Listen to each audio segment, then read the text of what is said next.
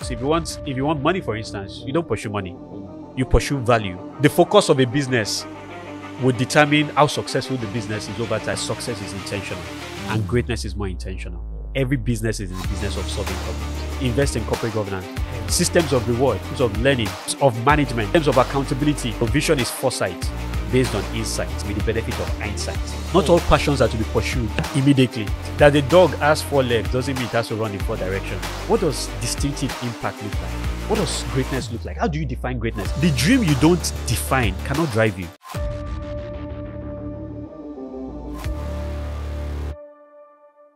Hello, Africa. You're welcome to another episode of See You Unscripted on MrJegz Africa. With me today is somebody that needs a very little introduction in the impact space. He has helped small businesses across the world. He's on the board of many organizations. He's been the CEO of Hope Foundation, Leap Africa, Trace Academia.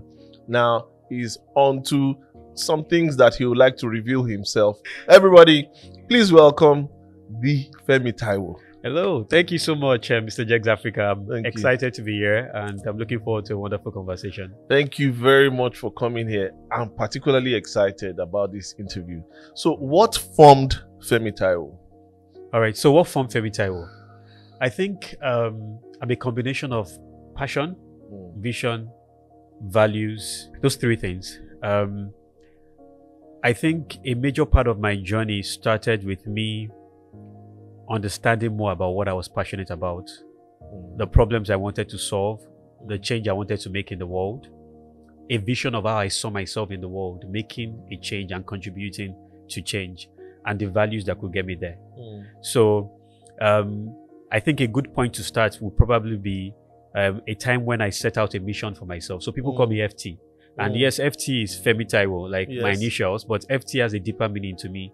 FT means facilitating transformation, right? I remember after volunteering and doing many things with several organizations and reading a bit about the world and reading biographies and reading different things, I decided, or I realized that my positioning was to help facilitate the transformation of individuals, of organizations and nations. So I set that as my mission statement. I did vision boards out of that, did logos, flyers around that.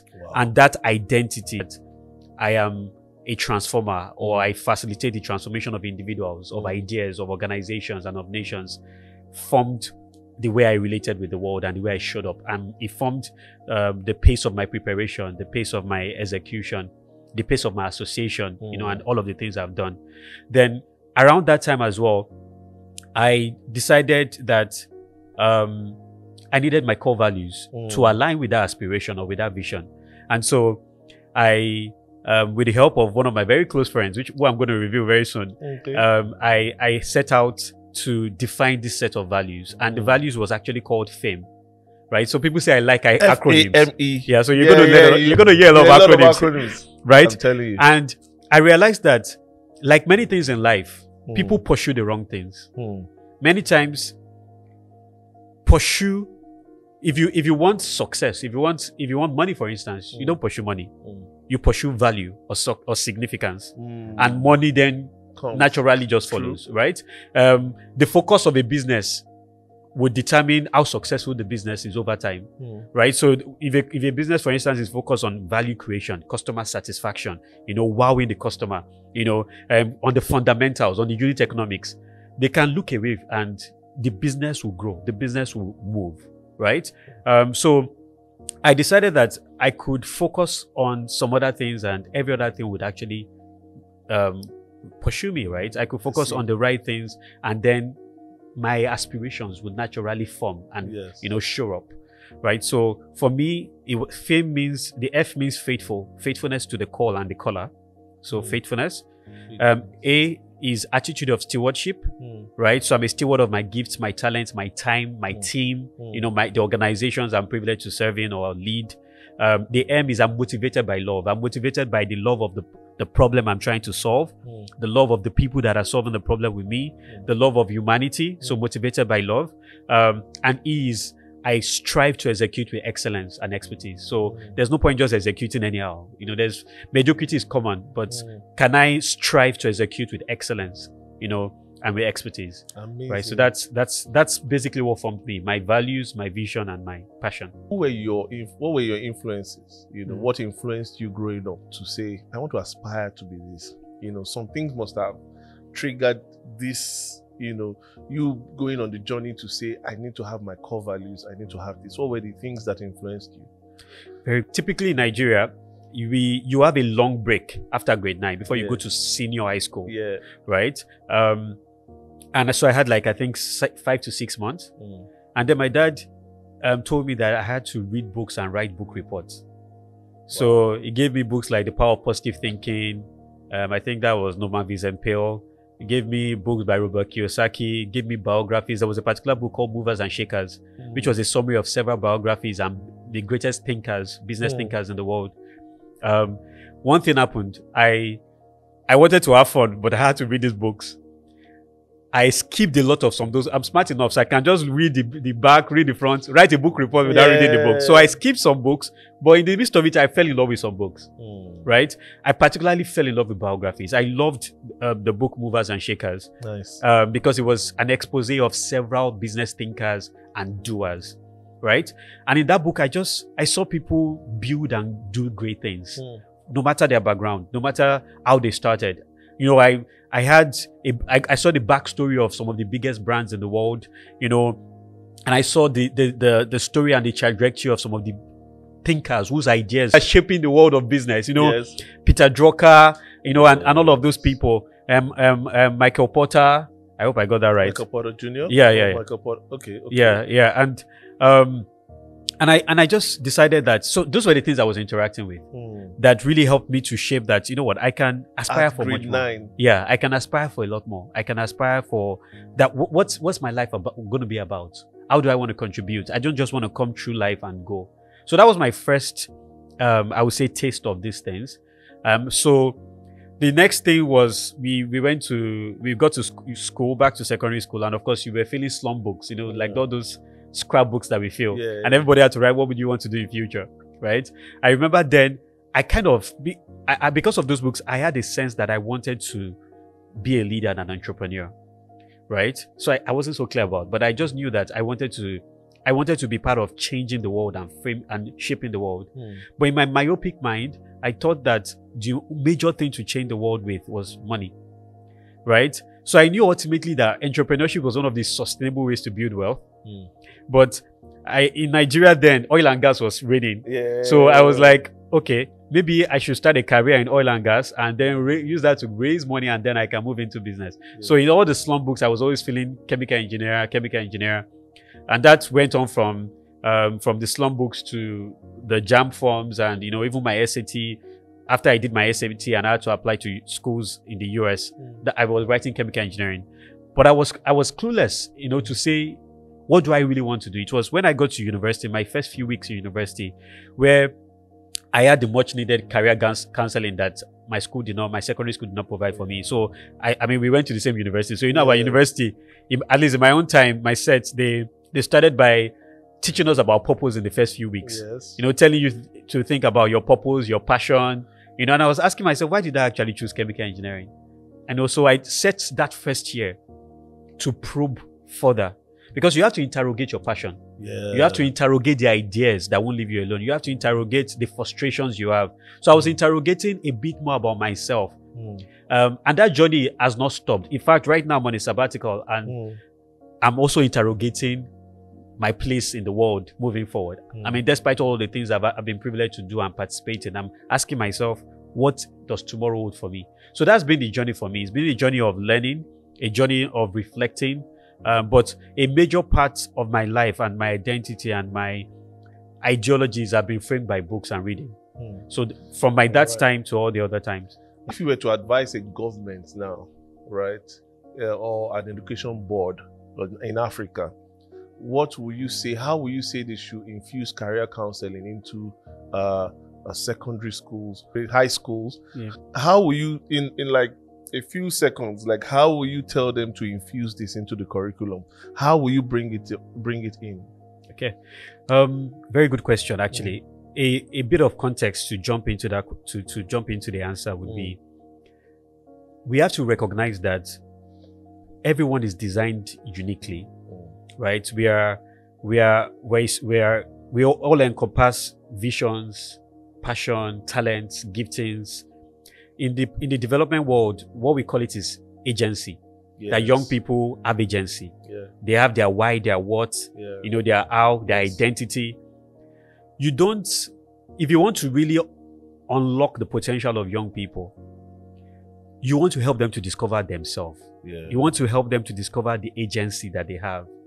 So the question is, how do you do that? You have to create a sandbox. What is a sandbox? I mean, sandbox is in tech. We talk about sandbox is a place where you can play, test ideas. Yes. So school should be designed in a way that young people can interact with their identity and exercise their identity in different ways. So let me give an example. A good design of a secondary school, since we started with high school, a good design of a high school should be one that you can explore different career areas even while you are still in school. Yes. You can interact with them in different ways. So it could be the mix of excursion, internships, apprenticeships, field trips, volunteering opportunities, the intentional labs created on campus. But you basically have to help them to interact with the potential pathways and find themselves. It could be as inviting people from outside, career people to come and speak about their careers, business people to come and speak about their jobs. But young people need to be exposed to the possibilities before they pinpoint themselves within those possibilities and say, this is a pathway for my life, right? In terms of career. Yeah. But that is missing. We think it's just about the instructional method of a lecturer sits in class, everybody think we don't really have that design in part of school programming and pedagogy in a sustainable way, at least in public secondary school.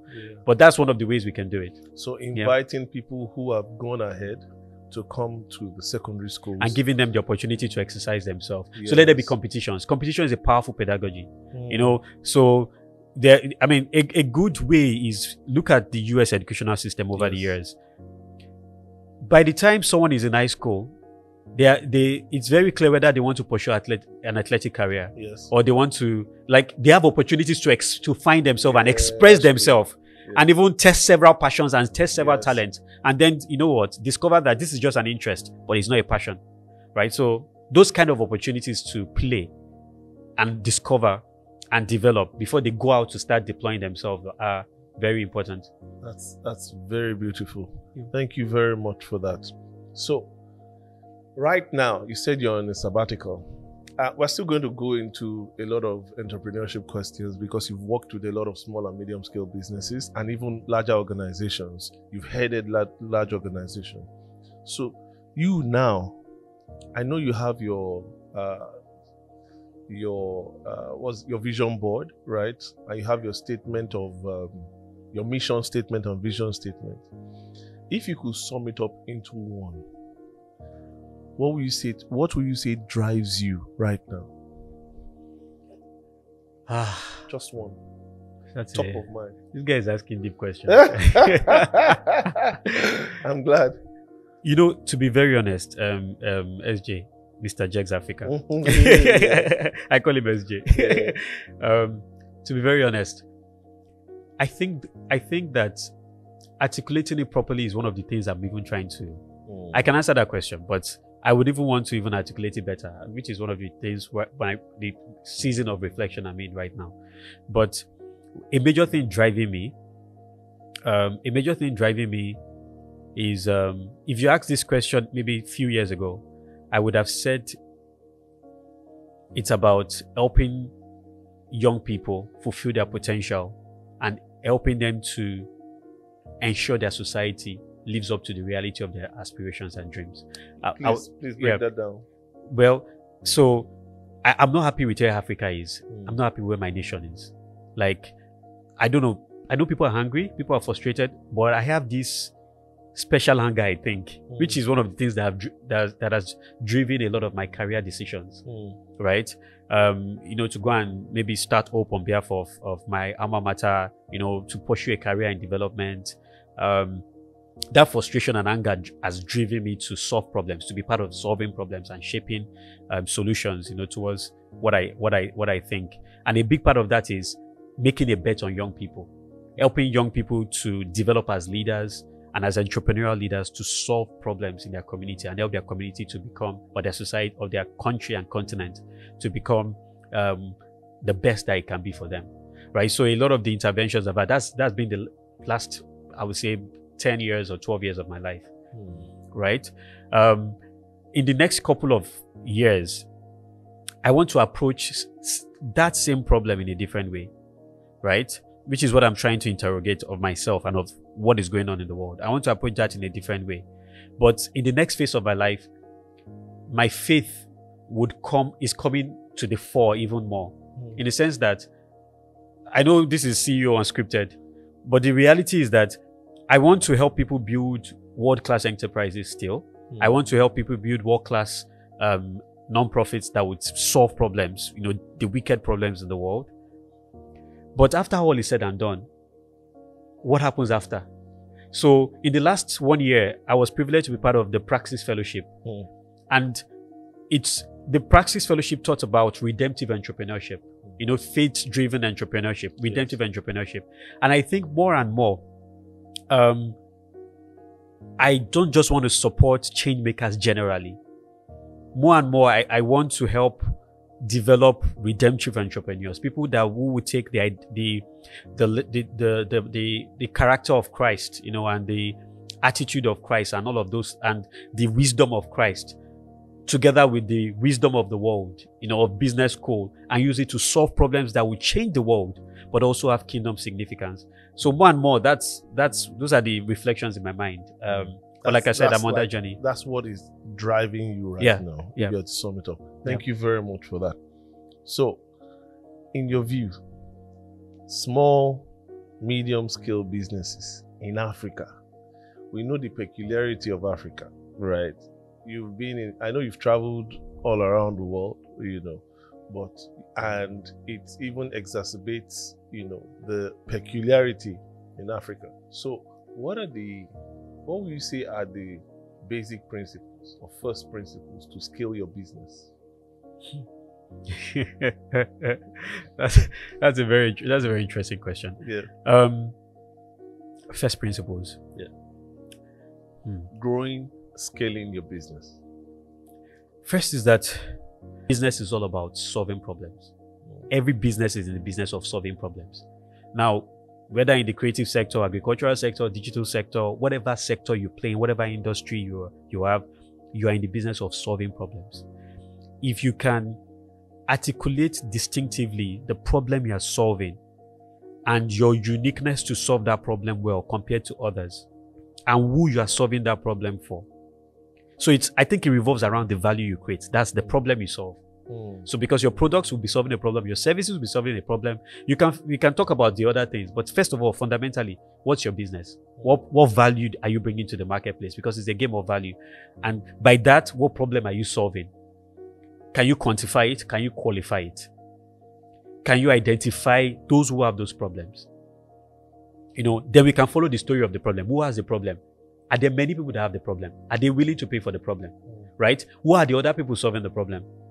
Right? And how do you stand out and be the go-to person when they think about that solution? I think that's fundamental. The problem you're solving, the value you're creating, and the customers. Amazing. Yeah.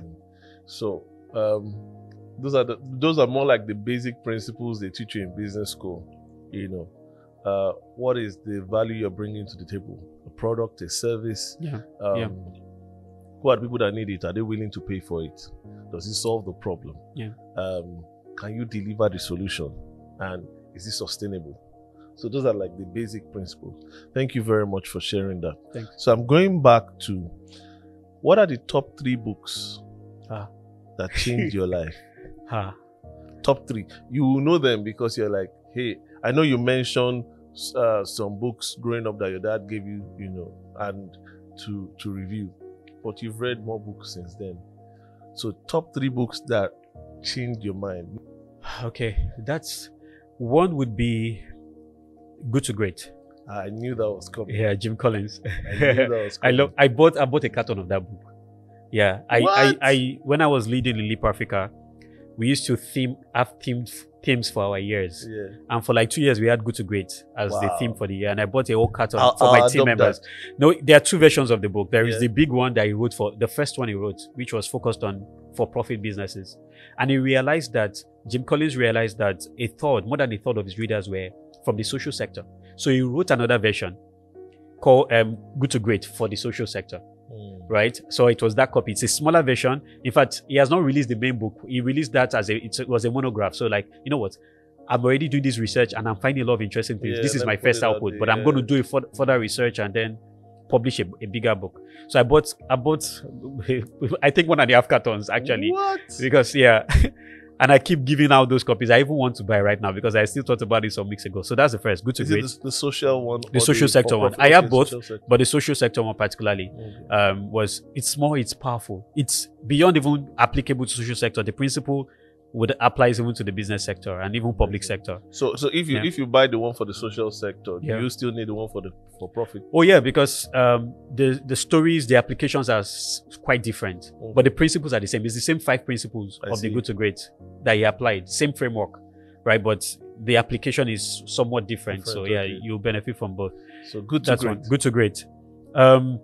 I grew up a lot on John C. Maxwell, in my leadership. So I'm trying to say, what was the most transformative John C. Maxwell book? The guy wrote a lot of good books. One major one is coming to mind. I'll say that Okay. when you're done. Okay, but let me say this. This is a powerful one. And this one applies, this one is a very powerful book for a change maker, for a leader, for an entrepreneur. It's one of his smallest books. I know it. Which one? White and Blue. White and Blue, yes. Yeah. Which one? What do you think it is? How successful people think. Yes! That book is good. That was what I said when you're done. Yes, thing that is it. transformative. That thing is It transformative. will tear your mind open. I tell you. So yes, how successful people think. Yeah. Can you imagine? I wanted you to finish because Yes. that book, Yes. that book changed Yes. it's one of the Yes. smallest books and it changed yes. my life. Yes. That book is good. We will talk about the book because Yeah. leadership is thinking, right? It's how you think. Yeah. And is the difference between a leader and a follower is how they think Yeah. and the quality of the thinking, right? But that's the second book. So a third book. A third book. I would have to give it to Movers and Shakers because it helped shape aspiration and purpose in me and intention in me very early on. And so I would say that's the Thank third. you. But there are many books. I'm struggling to put a third book, but let's just Another book I would have said is Yeah. Atomic Habits. okay. I have Then not finished Courage- reading that, but it's Yeah. powerful. Courage is Calling. Have you read Courage is I Calling? bought it. I've not read it. Okay. It's on my list for this quarter actually. You see, Yeah. there are some books. Yeah, that there's will some books that just you relate. You know. Yeah, so I bought that. Discipline is Destiny and Courage is Calling. Courage. Yeah. Ego. Yeah. Ego is the enemy. Yeah. You know that the guy is very stoic. Very. Yeah. There are a lot of classical books that I still go back to. Power of Positive Thinking, definitely too. It's just that that's how successful think probably came to Yes, it just moved it off the shelf for me. But there are a lot of powerful books. I love Yeah. Jim Rohn. I know you love Jim Rohn. Yes, I do too. I love Jim Rohn. I love hearing him speak. Yes. The podcast and videos. Yeah, they were really foundational. Jim Rohn is very different. He takes you through the journey, even the way he Yeah. talks. Yeah. And the way he slurs, Yeah. his word. Yeah. Amazing. So, tell me about imagination and thinking. And did you think you'll be this successful, right? And you may not be there yet, or are you there yet? Are you where you thought you'll be at this point? Do we look like we're there yet? We're growing anyway. We're growing. Okay. See, the truth of the matter is this. Yeah. One of the principles that I held on to very early is that success is intentional and greatness is more intentional. Success is intentional and greatness is more intentional. You can literally program your life. You can literally program your life and design your outcomes to a great extent, right? And if you understand that, you can walk backwards. So if you speak to people that kind of knew me 10 years ago, yes, they will tell you Femi is doing everything he said he wanted to do. Femi is let me give an example. and this is by the grace of God, Mm. right? Now, I don't tick all the boxes. Mm. I've made several mistakes, right? But knowing that I could design the outcomes of my life very early, and then having a sandbox to experiment it before coming out. My sandbox was university. Yeah. So university, my year one, when I found these principles and I interacted with these principles, in my year one, I told myself I wanted to get a first class. Right? I was like, I can program my life to get this result. So the first thing I did was I went to go and have conversations with quite a number of first class people that I got to year one. So some people are already having first class in final year. Let me go and talk to them. What did they do? What are they doing? Amazing. Right? Because one of the knowledge will give you an edge in programming your life. So knowledge is knowledge and wisdom. So I went to procure wisdom and acquire sense, like they would say, right? So taking what I learned, I took from different people, and with the help of my friend, I developed my own framework, my own principle. And I decided not to focus on the scoreboard, my CGPA, my GPA. I decided to focus on the principles, on my framework, and I could guarantee that the result would follow. I learned this particular principle of what you focus on from one of my mentors, Fela Jote. He was talking about how in a game of lawn tennis, what determines the winner? The scoreboard, right? Yes. But what truly determines the winner is the ball. If the player can make sure that every time the ball comes to his court, he plays the ball within the confines of the court to the other side. If he can focus on the ball each time he doesn't have to look at the scoreboard to win. He just has to make sure he's paying attention to the ball and hitting the ball to the other side. If he focuses on that consistently, and that is his occupation, the occupation of his mind, he can be sure that the scoreboard. So in my university, I never went to check my result most times. I think maybe just once or twice. We had like 8 semesters. But every time my result was a first class. I had a first class result every semester. And of course, I graduated with a first class CGPA. Wow. But it was that so my focus was on what do I need to do? My focus was on the principles I needed to pay attention to. Don't feel bad. No. So just pick the principles and apply it's the them principles, now. it's the principles. Start applying them. Don't feel bad. So I did that for academics. I did that for one or two other things. Then when I graduated, when I got to that final year, then I told myself, let me go for a first class life. So the question now is, what is the metric of a first class life? What does that look like? And I'll talk about metrics. I'll talk about KPIs and talk about back to that book, bottom line thinking. Yes. Right? But so that's it. So a major principle is imagination and vision, as far as your eyes can see. Right? I love you. If you work with me or you interact with me, you know that I read a lot, just like now, and I try to learn a lot. One of the major voices that trained me and graciously had the opportunity to also have direct mentorship from him was Miles Monroe, right? Before he passed on, blessed memories. But I love his definition of vision. Vision is foresight based on insight with the benefit of hindsight. So if you want to really become a visionary person and you want to be able to imagine, seed imagination, seed yourself, invest in yourself to be able to imagine in your field or your industry and aspire for big things, that ability to envision will be hinged on your understanding of history. What have people done in your field? Who are the people that have done great things? You need references. So hindsight. You cannot interact with hindsight and invest into research and understanding, the people who built those industries or, what made for great organizations, and you will not be able to imagine or envision. So foresight, then principles, insight, those things empower you to have foresight, right? So that's one of the things. And vision is a major part of everyone's life.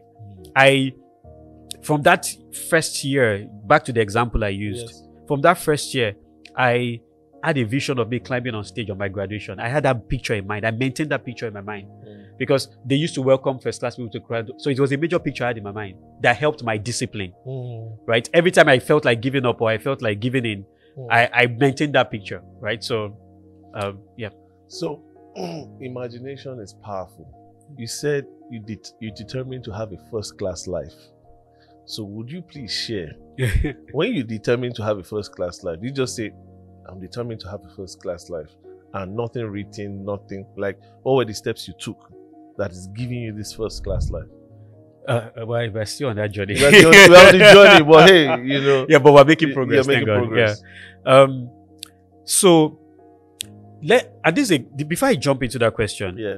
since this is CEO, so that people know that these things are structured. You Yes. see, you can't give what you don't have. One of the things I used to say is that you can't drink Frosties and vomit Cocoa Pops. Normally, I used to say you can't drink Gary and vomit cornflakes, but because we have a global audience, let's use other examples. But leadership, you know, there are different dimensions of leadership. But before we even talk about leading others or leading organizations, the first person you have to lead is yourself. It starts with leadership of self, right? Leadership of self. You have to be able to lead yourself from where you are to where you can be. If you want to be able to hold a vision for an organization and lead that organization, you have to be able to hold a vision for yourself and lead yourself, right? Yes. So back to did I document it? Yeah. In 2005. Back to Sandbox, back to how we can actually prepare young people. In the university we attended, one of the classes we used to have was called TMC, Total Man Concept, right? What you can do is all you can do is all you can do. And all you can do is enough. Yes. They made us write a letter to ourselves in 10 years' time, 2015. Like, as time will have it, I stumbled on that letter in 2015. Again, he keeps records. I just went, I had a file, and I just stumbled on that. I've forgotten that letter, but I stumbled on the letter I wrote to myself, my 10-year self. And you stumbled on it in this exact same year, 2015, actually. And in that letter, I was writing. In fact, I'm this sabbatical. I'm about to go for some days off, and I'm going back to go and get some files, like old journals, old writing. No, I'm in Nigeria. I'm in Lagos, in Ibadan or time zone. It's not. Because So, but I was writing to myself that, okay, Femi, in 2015, I see you speaking globally. I see you facilitating transformation globally. I see you sitting on boards, doing things with UN, with AU, you know, and they've come to pass. They have actually. They have. You know, I've done literally all those things. Many of those things that I was writing there. Yeah. You know, so that's it. But over time, I've had to articulate what are the metrics. Back to good to great, right? There's no point reading if you're not going to use what you read now, right? In that good to great for the social sector, one of the first thoughts that was pushed across by Jim Collins was, what does distinctive impact look like? What does greatness look like? How do you define greatness? We're saying good to great. What does greatness look like for you? You know, the dream you don't define cannot drive you successfully. And it's a powerful principle in leadership. Dream you don't define cannot drive you. So if you can, the same way, it's the same principle too for leading your team, organization. If you cannot really paint a picture of what, you don't just say, we are moving our organization from good to great. What is good? What does that look like? What is good? What is great? What is the baseline? Where are we starting from? And where are we going to? It's the same thing too. So initially I had a tripartite kind of bottom line. I defined that first class life from the point of view of impact, influence, and income. Impact, influence, and income. You like a lot of acronyms. But let me make it better for you, because that's not even acronym yet. Impact, influence, and income.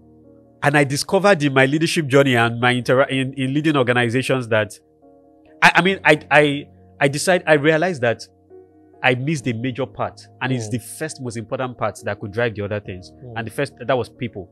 So when I was leading, these were my personal principles, but I used it to lead a particular organization, right? And I realized that I should just be eating the pie daily. Pie, as I said pie, I just remembered pie now. I remember our pie, you know. But that's the pie I should eat daily. That's the pie I should eat daily for the kind of first class life that I want. Right? So people, impact, in that order: people, impact, influence, income. Let me explain. if I focus, this is personal to me. It might mean different things for people, but Yeah. remember I said fascinating transformation of individuals, organizations, and nations. Yes. I am called to serve people. So whether it's within an organization, within the broader society, Yeah. the products, my services, the things I would do they have a human side to it, humanity and a human face to it. In terms of my own career path and my business trajectory, right? I must be able to point everything I do to serving people. If I can consciously, intentionally serve people with excellence, with intentionality, I would always have impact. I'm loving this. I'm loving this interview, and I wish I could write, take notes, but I'm glad I'll be able to watch it and pick a lot of lessons from it. I want to go back into interrogate your passion. Okay. Interrogate your passion. You said you always interrogate your passion. Are you interrogating the why? Are you interrogating the motive? What are you interrogating? I would like you to just briefly expatiate on that. Okay. One of the reasons why I talked about interrogate your passion is there are different dimensions to it. We've seen people jump out at the wrong timing. We've seen people pursue passion in unprofitable ways. Yeah. Right? We've seen people burn out even by trying to explore their passion. Man, burnout is real. It's real. We've seen people, so there are different dimensions to it. Yeah. We talk about a point of entry in systems thinking or in programs design. Yeah. So there's a problem, or there are different dimensions to a problem, or there are many things you're passionate about. What's your point of entry? Right? What's the best point of entry? So let me give an example. Yeah. All I knew was that I was passionate about solving problems. You might feel that's big, but yes, I knew I was very passionate about solving problems. Yes. I knew a bit to say that I couldn't do something monotonous. I love the diversity of problems. I solve this problem, I solve that problem as my day to day.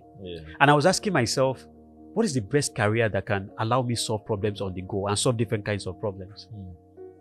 And then early on in my career, I was like, a consulting career might be a good way, because in consulting, management consulting, you have different cases, and you're solving a human, the financial side of a problem, the human resource side of a problem, a strategy side of a problem.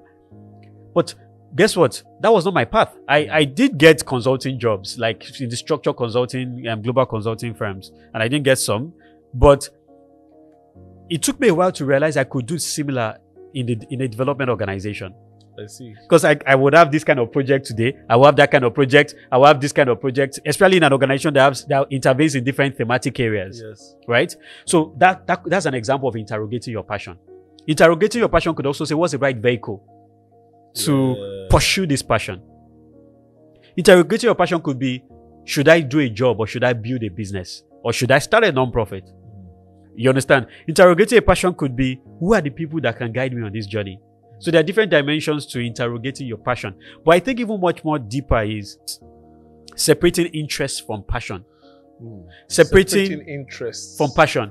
Or separating minor passions from your major. Okay. Right? What should I invest my life in this season of my life? Right? So I don't know if that helps. That really helps. Thank you very much. Interrogating your passion, giving clarity to your passion, understanding the vehicles that you use to achieve your passion, the entry points to your passion, and I will say the resources you have, the natural resources you have to achieving your passion, the resources you need, external resources you may need to achieve your passion, the people, the strategy you need to achieve your passion. I think that's very, very beautiful. And we all, need to have that moment, that sabbatical, that moment where we interrogate our passions or interrogate even our goals, our ideas, even our beliefs, right? Where we say, why do I believe that I can do this? Why do I, you want to say something? Yeah, I agree with you. Let me give an example. One of the first problems that I was visibly annoyed with, and I'm still annoyed with, in this my nation, is downfall. So they don't have regard for users. They don't have regard for other road users or even the customers and the boss. Right? So makes you really angry. Yeah, I'm passionate about that. But should I, because of that, What should I do with that passion? Yeah. No, that's a good one. What should I Yeah. do with that passion? Mm. But it was a pointer to a bigger problem. Yes. It's a pointer to the failure of leadership Yes. in public sector, Mm. a failure of policy. Mm. And so I could approach solving that problem from that point of view. Do you get what I'm trying to say? Yes, I do. It doesn't mean I should go and buy a bus. It doesn't mean I should start a mobility startup. It could mean that for different people. But that's just one Yes. simple use case of saying interrogate your passion, Yeah. right? For the longest time, I owned the domain, dafo.org. I'm telling you, even last week I was asking myself, what do I want to do with this thing? And I'm like, maybe I should just put a challenge or put some. So there are different. Now I could even start an hackathon. That's another way to do something with that passion, and maybe throw 2 million as a cash prize to say someone to find a solution to, or something, or just seed some ideas. So there are different ways you can. And I also realized quite early that not all passions are to be pursued immediately. Honestly. So I'm sure you also, I know, not that I'm sure. There are things that you want to do that you are just like, yes, it's not yet time. It's not yet time. So interrogating your passion so you don't just burn out. You don't just fizzle out. You don't just come out prematurely and you lose steam or you're disregarded because I have many examples of coming out prematurely, right? I've had businesses I tried to do, not even businesses, they were impact projects, right? One was to solve cancer, one, education. Well, at that time, it wasn't ripe. I didn't have the resources, as it were, to fulfill that passion. And it's still something I hope to do in the future. So I can really relate, right? Yeah. Then you're going to give another example. Interrogating your passion also means reading about that. So before you jump into anything, you want to back to that definition of foresight based on insight with the benefit of hindsight. Do you understand more historically about this problem? Or about this passion, about what others have done with the passion and what they're doing? Do you have insights into what makes this work? What makes this stay? What makes this stick? And then that means using those two pillars, you would have more foresight about what you can do with that passion and all. So there are different dimensions to it. And I'm trying to also move this not just from an individual leadership point of view, but even to an organizational point of view. So whether you're running a business or a social enterprise, you find, first of all, if your organization, a living organization, will be passionate about several things. Yes. A living organization doesn't just do business as usual, and maintain the status quo. Yeah. A living organization, a truly living organization and healthy culture, you would have people saying, oh, we can do this, we can do that. Why don't we try this? They're experiencing the problem in different ways, exercising their passion about that same problem. That means they're passionate about the problem the organization is trying to solve. And the services is offering, and they can think about different things. But it doesn't mean you pursue everything. There's one Asian proverb. It said that the dog has 4 legs doesn't mean it has to run in 4 directions. Right? So so even an organization, you need to be able to interrogate your passion, the organizational passion, ideologies, and to set the direction. So you're not leading in the wrong. You have to say which is more profitable.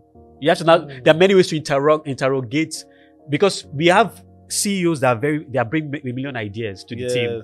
I see that when I'm talking to teams of some small businesses. They're like, this one, they will say, we're doing this today, we're doing that tomorrow, we're doing this. Which one are we doing? What's the right trajectory for us to really blow and influence the world or change the world or, maximize profit? Right? So you need to interrogate. That means have a framework to test ideas. Does it pass the mission test?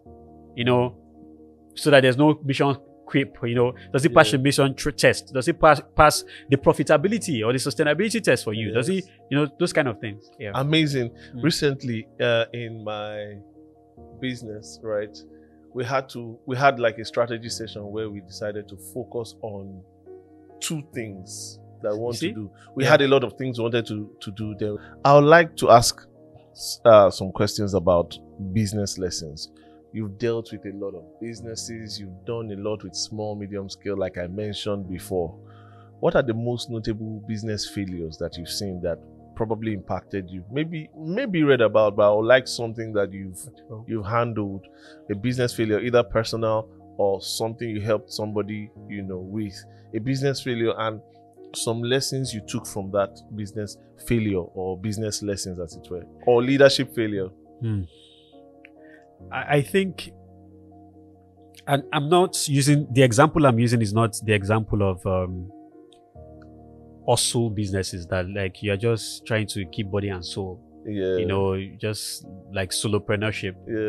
I'm going to be speaking from the perspective of those who are trying to build business that would outlive them, or businesses that at least they can step away from as a founder, right? And that as a going concern, a growing concern, as it were. I think one major lesson is that people underestimate the importance of governance. I've seen some people underestimate the importance of governance. Corporate governance? Corporate governance. Yeah, thanks for that. Corporate governance in the different stages of their business. So obviously when you start your business, you just focused on revenue, making the cash flow, and all of that. And you always still pay attention to those metrics, and that's very important to keep the business going. But as your business grows, it gets to a point that, even early on, you need to put some systems, some structures in place to be able to ensure that you can sustain growth and the business can fulfill its potential. So I think that's one thing I've seen that some people underestimate until it hurts them. But let me flip this around to share things that I think works or would work.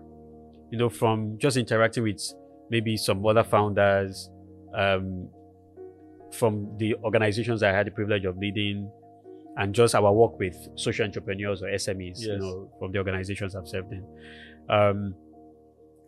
One is, if you are leading a business, the question is, what does that even look like? If you are leading an organization, what does that look like? What does that mean? Yes, you can ultimately say you are leading individuals. But what are the different dimensions of leading an organization? And so let me just try to start from top. The first is that I'm speaking to you as a CEO now, or as the one leading a major division. A major tool for your leadership is vision, mission, values. Even for an organizational leadership. With those three things, you can activate your people. You can direct your people. You can influence your people. Because leadership is, amongst other things, influence. Right?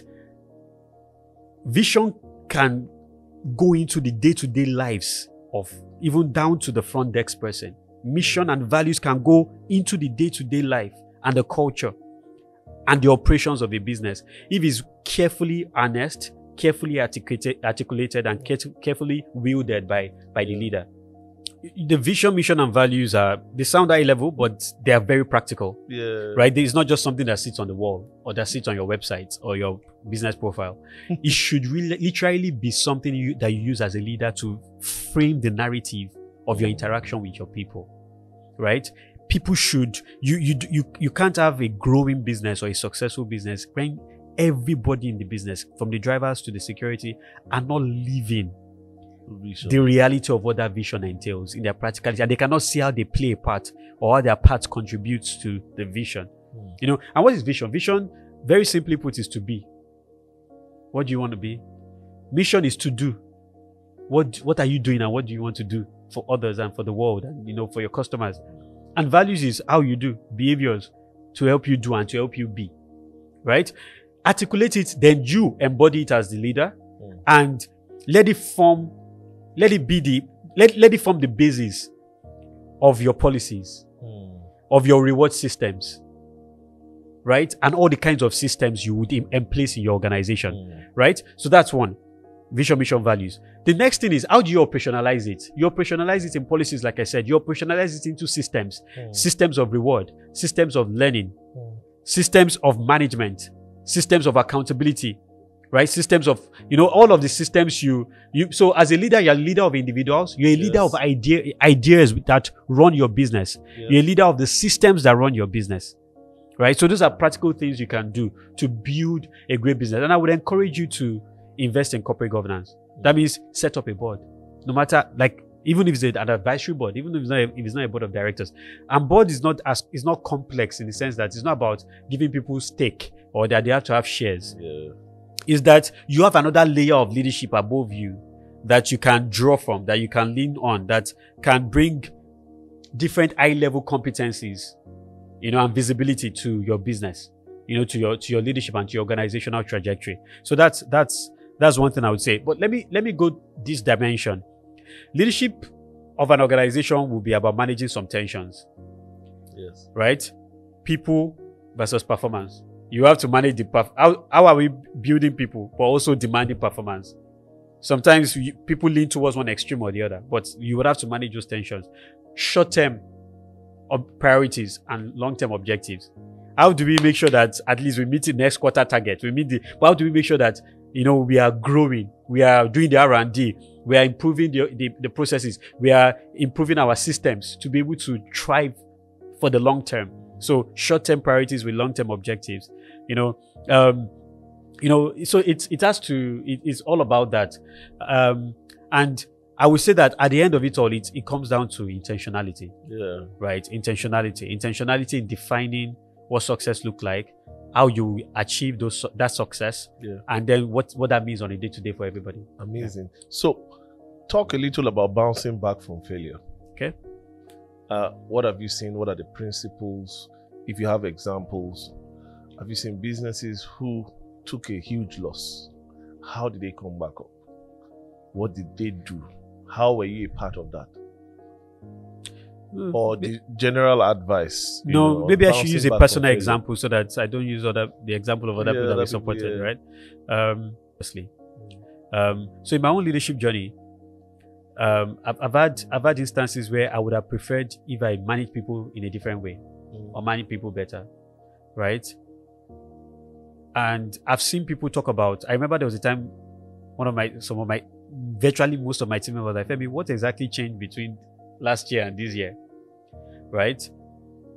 Every change at the base, at the root of it is,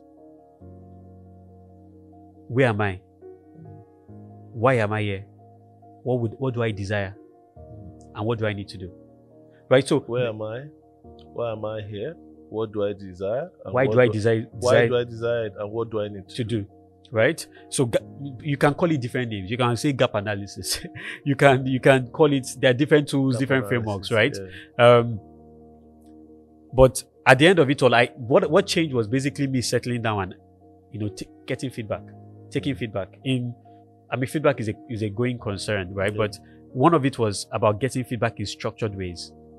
So feedback can help you to bounce back? Bounce back, yeah.